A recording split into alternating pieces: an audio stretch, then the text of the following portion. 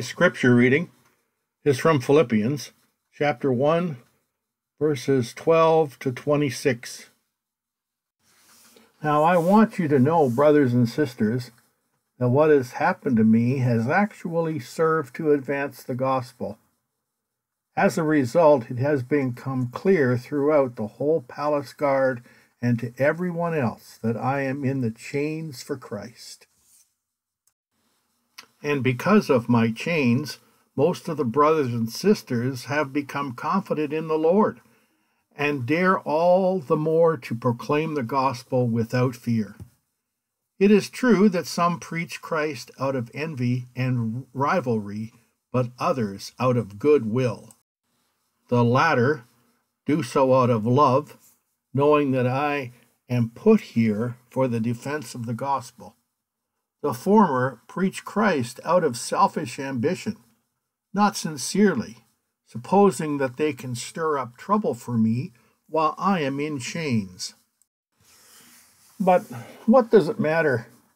The important thing is that in every way, whether from false motives or true, Christ is preached. And because of this, I rejoice. Yes, and I will continue to rejoice. For I know that through your prayers and God's provision of the Spirit of Jesus Christ, what has happened to me will turn out for my deliverance. I eagerly expect and hope that I will in no way be ashamed, but will have sufficient courage, so that now, as always, Christ will be exalted in my body, whether by life or by death. For to me, to live is Christ, and to die is gain. If I am to go on living in the body, this will mean fruitful labor for me. Yet what shall I choose? I do not know. I'm torn between the two. I desire to depart and be with Christ, which is better by far. But it is more necessary for you that I remain in the body. Convinced of this, I know that I will remain, and I will continue with all of you for your progress and joy in the faith, so that through my being with you again, your boasting in Christ Jesus will abound on account of me. May the Lord bless this reading from his holy word.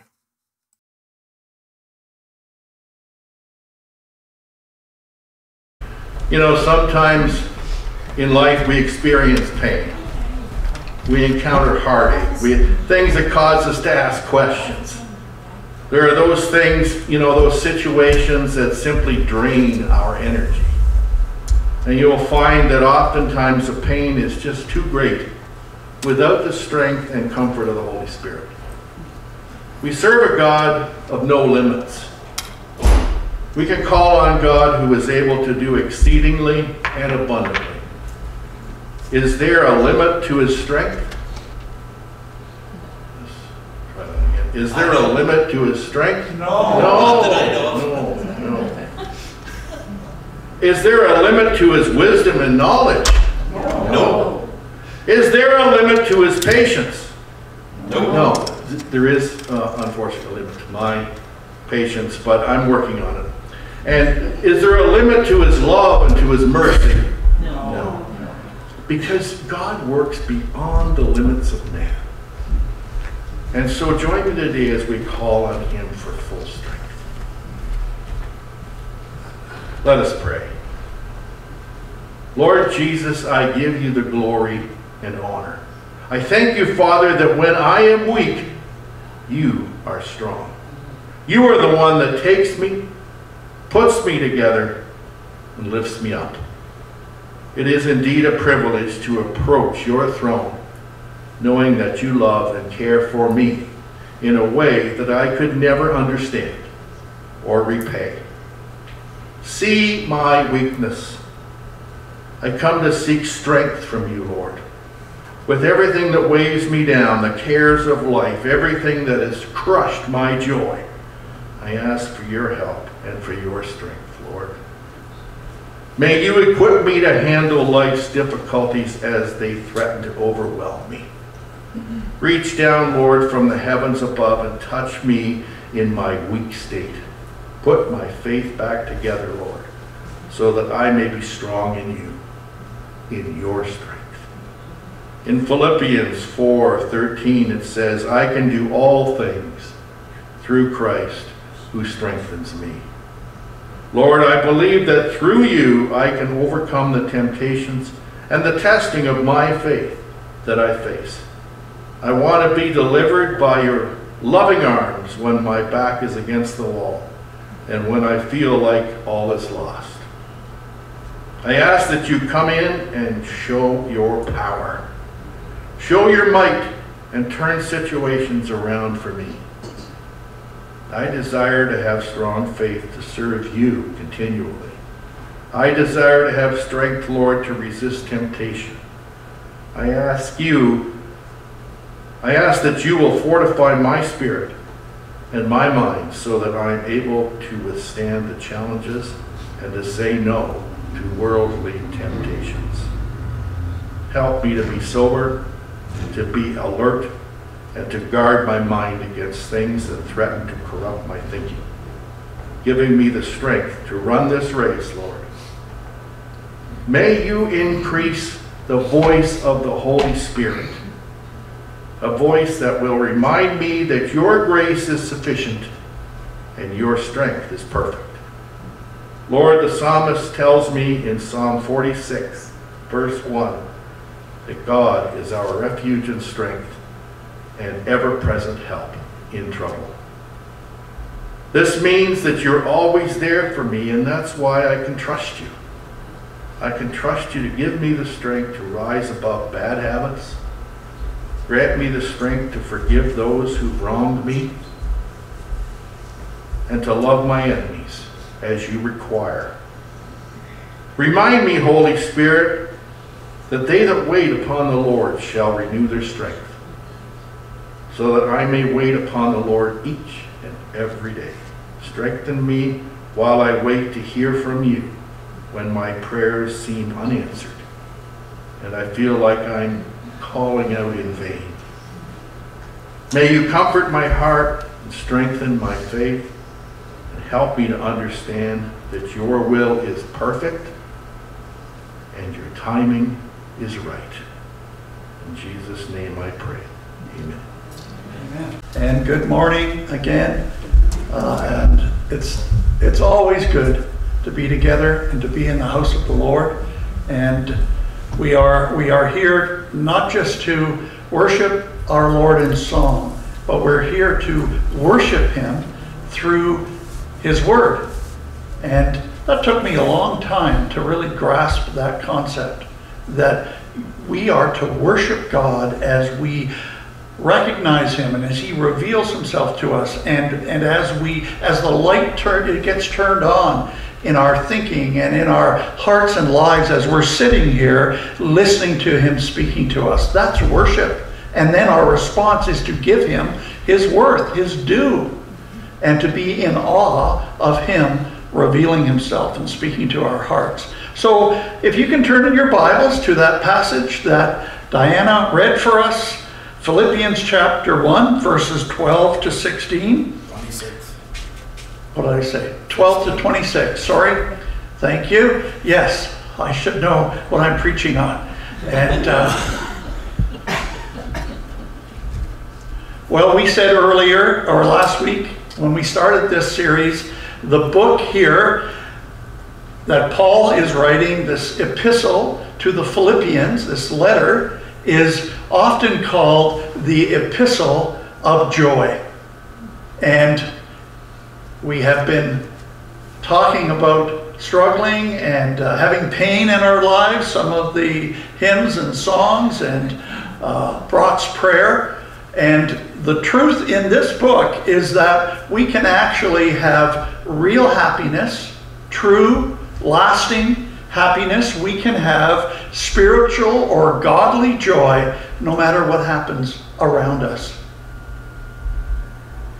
The joy of the Lord isn't based on my circumstances. It's about having a right relationship with God, with the living God. It's about having that right heart attitude and that right heart condition.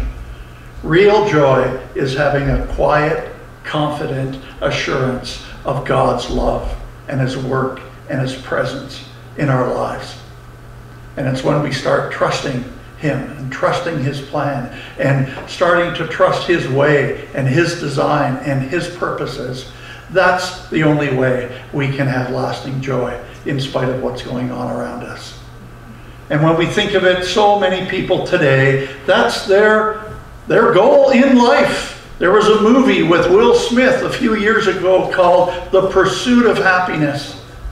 And that's even in the American Constitution. People in this world want to be happy. That's our natural desire. And we chase that elusive dream our entire lives. Spending money, collecting things, having lots of friends, searching for new experiences. And yet human happiness depends on that. It depends on our circumstances. And the question is, what happens when things change? What happens when the rug gets pulled out from under us and the toys get rusty and our friends leave and our loved ones die and our health deteriorates and our money's gone? John 15, 10 to 11, this is Jesus talking. He says, if you keep my commandments, you will remain in my love. Just as I have kept my Father's commands and remain in His love, I have told you this so that my joy may be in you and that your joy may be complete. Your happiness would be complete. How? By keeping His commandments and remaining in Him, remaining in His love. So real, lasting, spiritual joy, happiness comes from God. It's based on who He is and what He's done. And human happiness is different. It's temporary, it's fleeting, it's based on what happens in my life. The joy of the Lord is permanent. And we said last week that the Apostle Paul, who writes this letter, is a living example of this, because he's writing this epistle of joy. Where? From prison in Rome to the church at Philippi in modern-day Greece. And he's under house arrest in Rome. Have you ever heard that expression when it comes to dieting or exercising? No pain, no gain. And so oftentimes I put off exercising or I put off dieting because I don't want to go through the pain of starving myself or watching TV at night and not eating anything. That's painful. Or start thinking about exercise at my age. Oh man, I'm going to be so sore the next day. It's going to be so hard and so difficult. So we're going to call this sermon, Gain in Spite of Pain. And when we think of that concept, we just kind of focus in on that concept. It's kind of an oxymoron, really. How can I gain anything through something painful? My natural thinking is that nothing good, like happiness or joy, can come out of something bad, like pain. So I looked up the definition of an oxymoron. And it means a figure of speech that seems to contradict itself, that seems to be the opposite. And it seems to be. And of course, we use all sorts of oxymorons in the English language. Things like jumbo shrimp, and pretty ugly, and holy war, and work, party, alone, together, hot, chilly, student, teacher, old news, good grief, crash, landing, fairly cloudy, original, copies, clearly confused, inside, out, same difference, dull roar, stop quickly, boneless ribs, artificial grass, Exact opposite. Genuine imitation, numb feeling, passive resistance, resident alien, near miss, almost exactly, and the list could go on and on. When I taught English in Korea, I had this Korean teacher who could speak fairly fluent English, but she would ask me, usually most shifts I would start, and she would ask me, "Oh, John, how are you doing?" And I would say, "Oh, pretty good." She said, "Pretty good." How does pretty and good go along? Why do you say pretty? You're beautiful and good? That doesn't make any sense.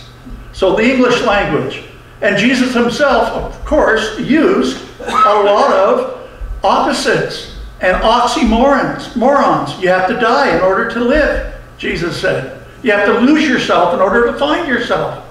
You have to be last in order to be first. And here in our passage we have this very basic truth, this very basic biblical principle, and it seems to be the opposite. Gain in spite of pain. And in other words, joyful pain. Joyful suffering. Joyful persecution. Oh yeah, bring it on. Most of us do not have that mindset or that way of thinking. We have a hard time with that because naturally in our humanness, we can't stand pain. We can't see any gain if we have to go through something that is painful and times of suffering. And now we're going to look at our passage, and we're going to look at Philippians chapter 1, verses 12 to 26, and we're going to look at 3 pains that Paul goes through, the Apostle Paul. 3 pains in his life that he expresses in this passage. 3 pains and 3 gains. So we want to look at 3 painful aspects of the Apostle Paul's life that turned into gain, into something positive and something joyful. And it can happen for us too. So number 1, here's the first pain. And they all just happen to start with the letter C. The first painful aspect of Paul's life, and with him writing this letter is an obvious one. He's in chains. He's in prison. He's held captive. So the first C is his chains. Look at verses 12 to 14. And he says, "Now I want you to know, brothers and sisters, that what has happened to me has actually served to advance the gospel. As a result, it has become clear throughout the whole palace guard in Rome, Caesar's palace, and to everyone else that I am in chains for Christ. And because of my chains, most of the Christians in Rome, in the Roman church, most of the brothers and sisters have become confident in the Lord and dare the more to proclaim the gospel without fear." So because of his pain, being in chains, the local Christians are proclaiming the gospel without fear. And at the beginning here, Paul says, "I want you to know what has happened to me."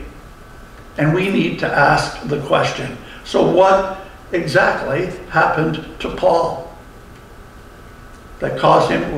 He's ending up here in prison now. He's in chains. He's in the city of Rome where he's writing from. How did he end up there? What happened?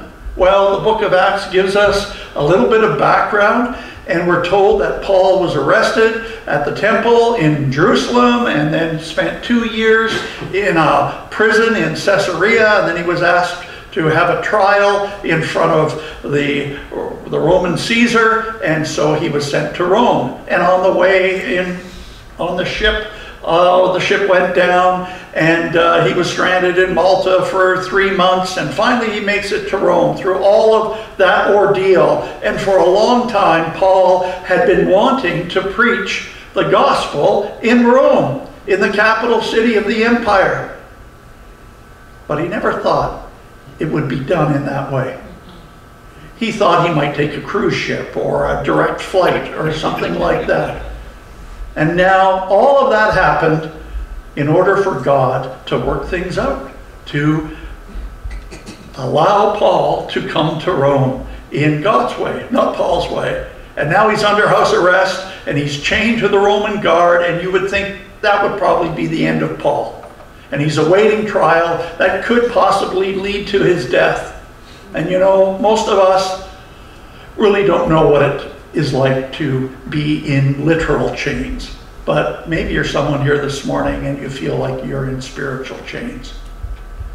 And you're in an emotional prison, or a spiritual prison, or you feel trapped, or you feel confined, you feel like there's no way out. There's no freedom, there's no deliverance. Maybe it's an addiction, maybe it's a habit, or it's a lifestyle that you can't seem to get out of, and you feel like you're held captive. And on the other side is, what if it was literal? What if things changed in our world, in our society, and persecution came, and it was against the law to be a Christian, or to preach the word, or share the gospel, and we ended up in prison?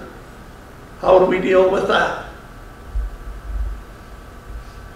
Could we see any hope in that situation? Any joy? Any happiness? Well, the Word of God gives us amazing hope from this passage. Gain can even come out of that kind of pain. Being in emotional chains, or being in literal chains, being in prison for the faith. And Paul says, look what he says in verse 12. What has happened to me has actually served to advance the gospel. Go figure. God can even use our chains for something good, to advance his work and to advance the gospel. And look what happens in verse 13. He says, throughout all the palace guard. This is talking about the Praetorian Roman Guard. They were the elite. They were the imperial soldiers of the empire. They were kind of like the Secret Service, I think. And there were thousands of them. And they kept the law. And they were like a police force in the capital city. And Paul says, all these guards know about me. And they know what I stand for. And they know my message. And then on top of that, look at verse 14. He says that the Christians in Rome have become more confident in the Lord and more bold in their faith, and they have more courage because of Paul's example. And if Paul had arrived in Rome from the Middle East on a cruise ship, it probably wouldn't have happened. And they start sharing the gospel. And instead of retreating and cowering, they're gaining and growing and becoming a stronger church. So in spite of the pain of having chains, God is using even that kind of pain to advance his gospel. You know, when I think of my own life, I think of my dear wife. We have gone through things in our lives where we felt trapped. We felt like we were in chains. We felt like we were in prison. And we never thought that anything good could even come out, barely come out of our prison situations. And yet often when you've gone through those tough times, those hard times, good things have come out. And other people have even been affected by your victory and by you surviving and you moving on, and other people have been encouraged. And that's happened to us many different times because they saw how we handled things, and we were encouraged because we could empathize and relate to people who have gone through similar painful experiences. That's why God puts us through those hard times often, because we can be a witness. And that's what he did with Paul and the Christians around him. And it's interesting here in verse 14, Paul doesn't say, in spite of my chains. He says, because of my chains. That's a little more definite. The fact that God reaches people who could only be reached because of something they're going through. It's a part of the plan. It's a part of the design. And it also says here in this verse that most of the brothers and sisters are daring to proclaim the gospel without fear. So most, not one or two or even a handful, but most of the church is being raised up because of what Paul's going through and what they're seeing, how they're seeing God work in his life. And the majority of the people in the church at Rome were starting to speak the word of God more boldly because of what was going on, because of persecution, because of something painful. And this isn't talking about preaching necessarily. This is talking about their confidence. They aren't afraid anymore to share the good news of Jesus or talk about him. It's talking about everyday life, everyday conversation. Most of the people in the church were starting, instead of wimping out, they're getting stronger, and they're getting more bold in sharing the good hope of Jesus. So these ordinary Christians are responding to Paul's pain and him being in chains, not by shutting down and running away, but by getting out there and talking to people about their hope. And it fired them up and it got them going, and it became a part of their everyday conversation.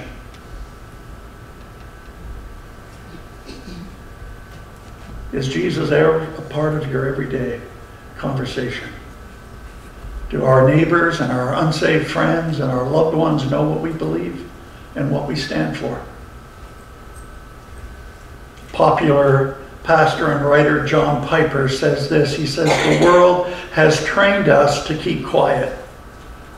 It's one of the weaknesses of modern day Christianity. We don't want to offend people, so we keep quiet about Jesus. Remember that your life preaches to people, good or bad, especially the way we respond to painful circumstances. And our change can serve to advance the gospel or detract from it. So when we go through hard times, that's when people are watching us, seeing how we're going to handle it. And if we're miserable and we're kind of cursing God and cursing life and everything else, people see that as well as our joy through the hard times. And it's often how we react to pain. Does it bring out the good or does it bring out the bad? And so often, out of our pain, we do the opposite. We complain and we gripe and we get depressed. But instead, these Christians in Rome got bolder. And they got stronger because of Paul's pain and how God took care of him. So they weren't afraid anymore. So that's the first painful aspect of Paul's life here, is his chains. And yet God could turn that pain into gain. He turned Paul's chains into an opportunity to proclaim the gospel. And so the message starts spreading throughout the palace guards, and they're all talking about it, and the local Christians, they're getting stronger and bolder and starting to share their faith more, and it's all because of Paul's pain. Was it God's will for Paul to suffer, to be in chains, and to be in pain? I guess so. His ultimate sovereign will was something good was going to come out of that painful experience. And then we come to number 2. Here's the second painful aspect of Paul's life. Yes, he had his chains, but number 2, the second pain, was his critics.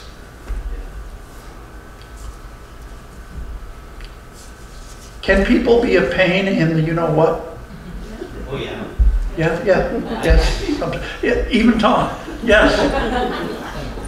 It's an amazing thing here that even though Paul was in prison, he still had other preachers and other Christians who were criticizing him and gossiping about him. So he's not really being a pastor anymore, not really being a missionary anymore. He's in prison, for crying out loud, and people are still criticizing him. Look at verses 15 to 18. It says, "It is true that some people preach Christ out of envy and rivalry, but others out of goodwill. The latter do so out of love, knowing that I am put here for the defense of the gospel. The former, meaning the negative people, they preach Christ out of selfish ambition, not sincerely, supposing that they can stir up trouble for me while I am in chains. But what does it matter, Paul says? The important thing is that in every way, whether from false motives or pure, Christ is preached. And because of this, I rejoice. Yes, and I will continue to rejoice. Well, the story is told of 3 pastors who were in this boat this one time, and they wanted to be really open and honest with each other. So each of them decided to share their one secret sin. And so the first pastor said, my secret sin, I hate to admit it, is gambling. And the second pastor said, my secret sin is lying. And the third pastor said, my secret sin is gossiping, and I can hardly wait to get off this boat.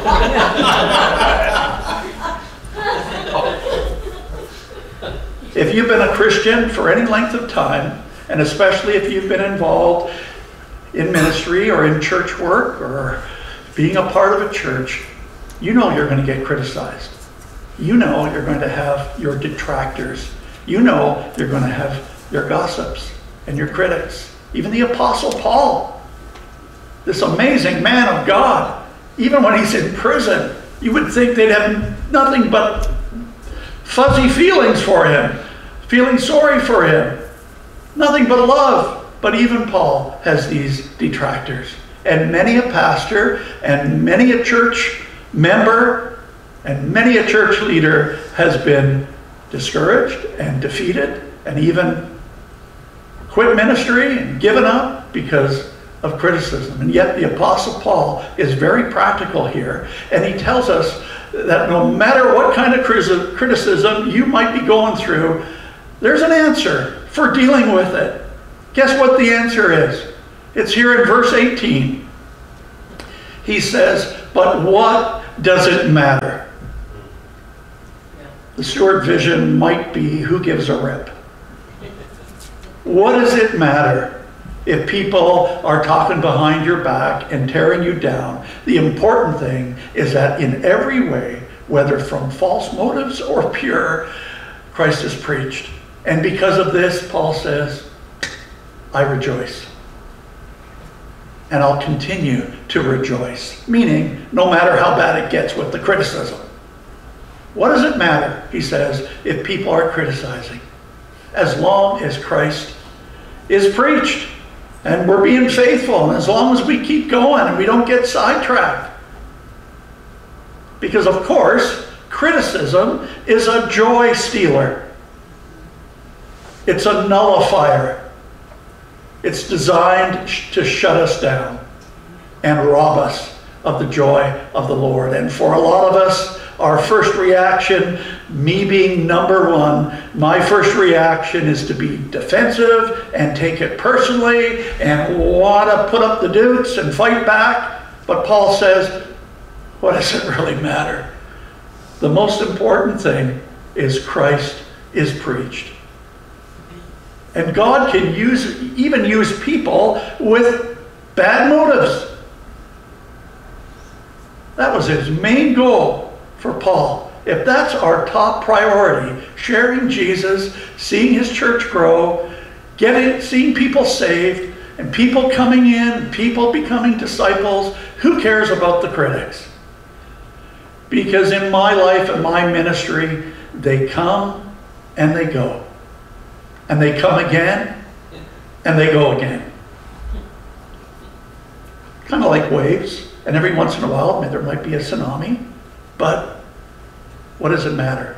Paul is so single-minded here. He was so focused on what the bottom line was, what his mission, what his mandate was. Everything else was secondary. And he could stand back, see the big picture, see that God was using that kind of pain, even that kind of pain, even the criticisms, that God was even using Paul's critics to advance the gospel. And in this passage, Paul describes two groups of people in this Roman church, and that's usually the case in most churches. He says those who preached out of rivalry or envy, and those who preach out of goodwill. Now, it might not just be preaching. It might be just people in the church who are there out of envy and rivalry or want goodwill.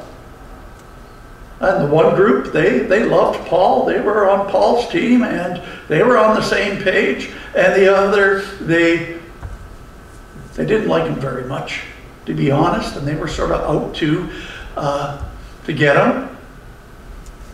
They weren't necessarily false teachers. That's what's interesting. As I read through this, we hear a lot about in the New Testament about false teachers. No, these people were still in the church. They were still a part of the Roman church. They were fellow Christians, but they weren't on Paul's team. They weren't united. They didn't have the same focus. And they stand in opposition to Paul, right in the same church. And guess what? There's nothing new under the sun, of course, because many churches today struggle with the same kind of thing, where there's a little criticism and rivalry and jealousy, both ways, not necessarily just from the people to the front, but pastors as well are not immune. And maybe in this case, maybe some people were kind of jealous of Paul because of his success in ministry or whatever it was. This group took advantage of him being down. They took advantage of him being in prison and being vulnerable. So what were they doing? Like a lot of people do, they were kicking him when he was down. And it says in verse 17, they were wanting to stir up trouble. And that's why Paul says in verse 18, whether it's from false motives or pure, who cares? He didn't care about their motivation or their petty attitudes or their criticism. All he cared about was Jesus being preached. And that's where his joy came from. And that's what we need to do as well. We need to have that in our heads. I am not going to let criticism steal my joy in the Lord and rob me. And I'm not going to get sidetracked. I'm not going to get sucked in to something like that. And especially if we're being criticized for doing something for God or serving Him or trying to do the right thing, who really cares? Paul says. That's biblical. Not to care in the right sense. God can still bring gain out of that kind of pain, out of that kind of criticism, as long as I don't lose the big picture and get sidetracked. Because that's what that is designed to do, get you off track, get you consumed with those problems and those criticisms.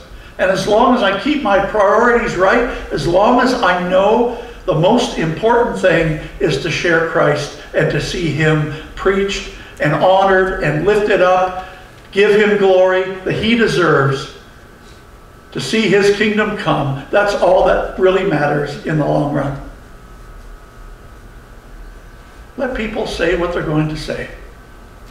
So we've looked at Paul's first pain, that he was in chains, and God used that captivity and that pain to spread the gospel even to all the imperial guards and to encourage the Christians to be more courageous and bold in sharing their faith. And He can even use our chains in the same way. And then we looked at Paul's second pain. That was his critics. And God used even that and brought about gain by motivating even the critics to preach more.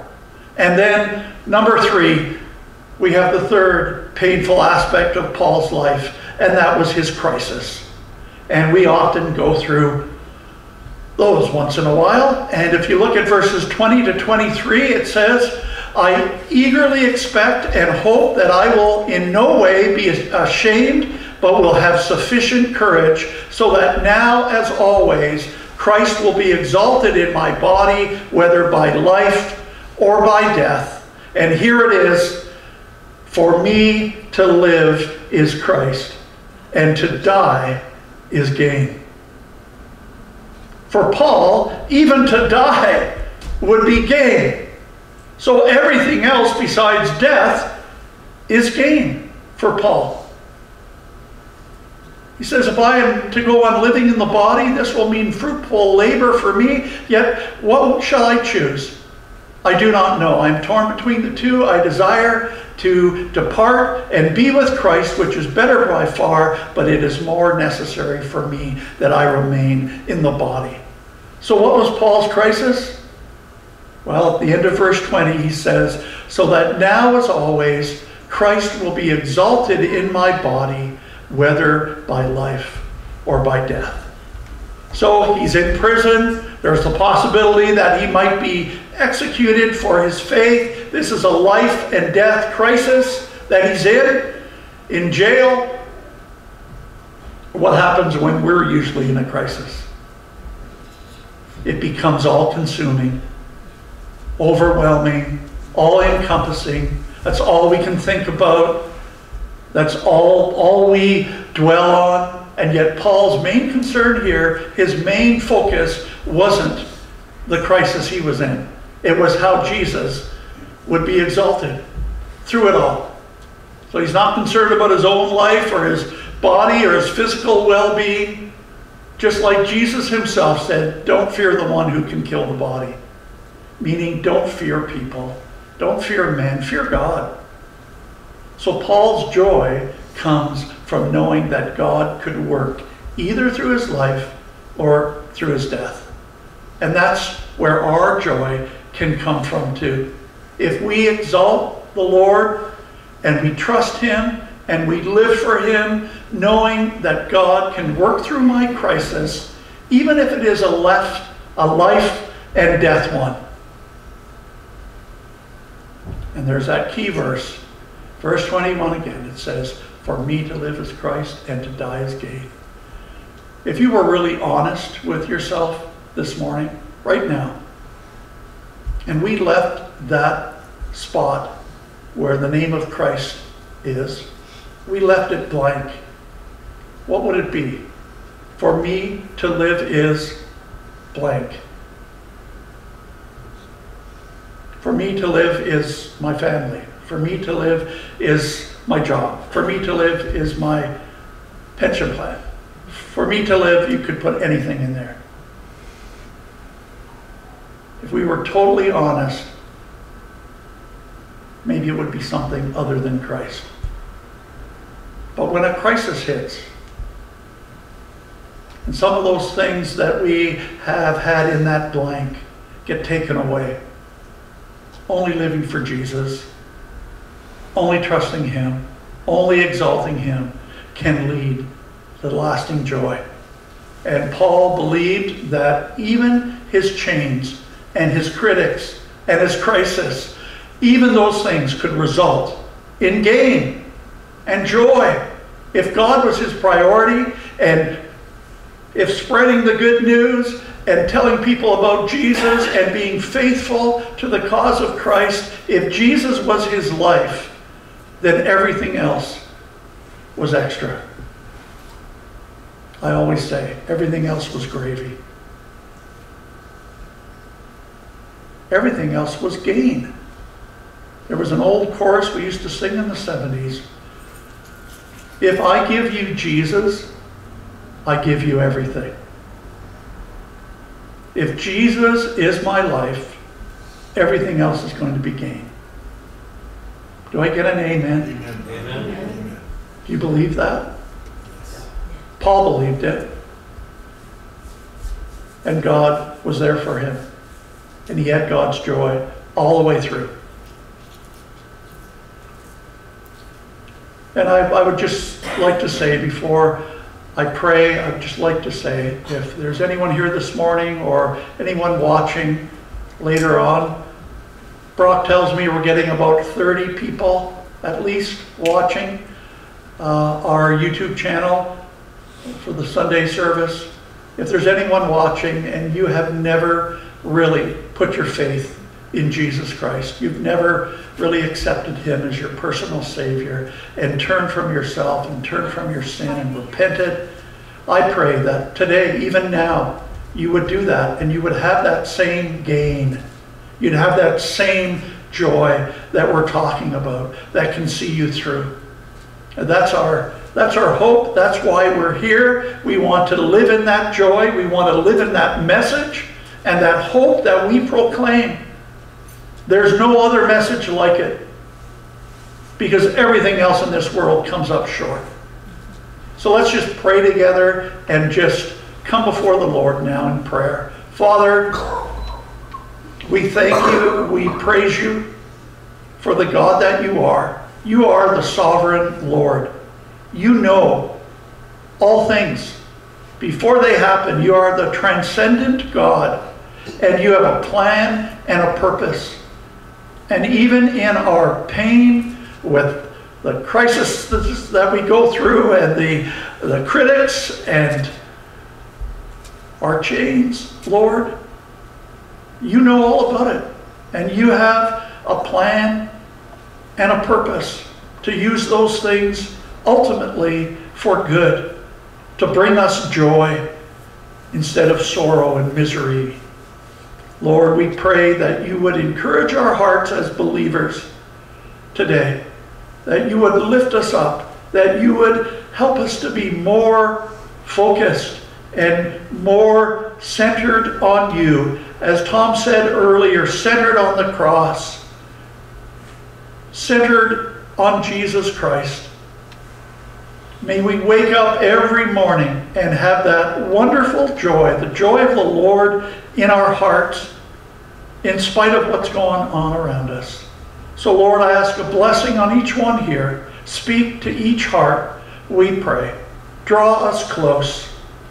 Provide for us this week. Go ahead of us and help us to be rejoicing daily, moment by moment, in the hope that we have in Jesus, that out of our pain can come ultimate gain and glory and happiness and hope. And so we commit ourselves to you now in the precious name that is above every name, the name of Jesus Christ our Lord, we pray.